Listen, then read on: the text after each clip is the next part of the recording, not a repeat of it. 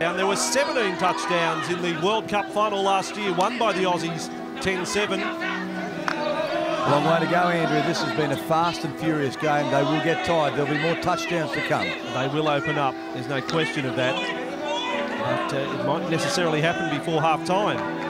The way we're headed, although Australia with an opportunity there. But just caught. And back comes Kylie Hilda.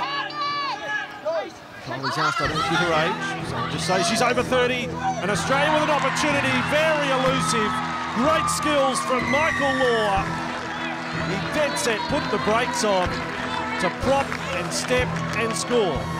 Brilliant work there by Michael Law. He did a good job doing to catch the ball. Then there was a goose step. He got away from the defence brilliantly, and that was an Eddie Davis.